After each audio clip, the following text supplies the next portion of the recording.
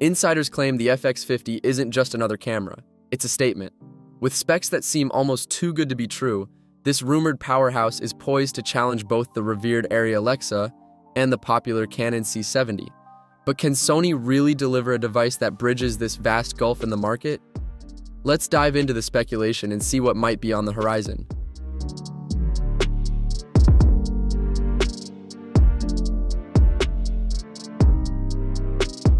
Sources suggest the FX50 will feature a 35mm full-frame sensor, boasting an impressive dynamic range of at least 15 stops. This places it in league with some of the most capable sensors on the market, potentially offering filmmakers cinema-quality imagery at a fraction of the cost. The rumored $3,000 launch price positions it as an enticing option for independent filmmakers and production companies alike. The FX50 is said to incorporate several features cinematographers have come to expect from professional-grade cameras. These include advanced autofocus capabilities, in-body image stabilization, and an electronic variable ND filter. Such a combination would provide filmmakers with powerful tools for capturing smooth, well-exposed footage in various shooting conditions. Physically, the FX50 is rumored to share a similar form factor to the Canon C70, but with a slimmer and lighter profile.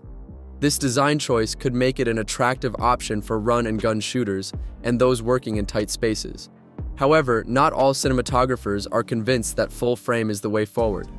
Some argue that the field of view and low-light advantages of full-frame sensors are overstated, pointing to the success of Super 35mm sensors in high-end productions. The Arri Alexa 35, widely regarded as one of the best cinema cameras available, utilizes a Super 35mm sensor, demonstrating that sensor size isn't everything when it comes to image quality.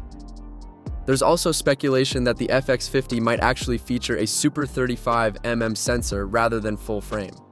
This would position it as a spiritual successor to the FX6, but with a smaller sensor size. Such a move could make sense within Sony's current lineup, filling a gap in their product range without cannibalizing sales of their existing cameras. The potential release of the FX50 has sparked debate among filmmakers. Some are excited about the prospect of a more affordable camera with high-end features, while others express concern about the continued focus on sensor size rather than overall image quality and dynamic range.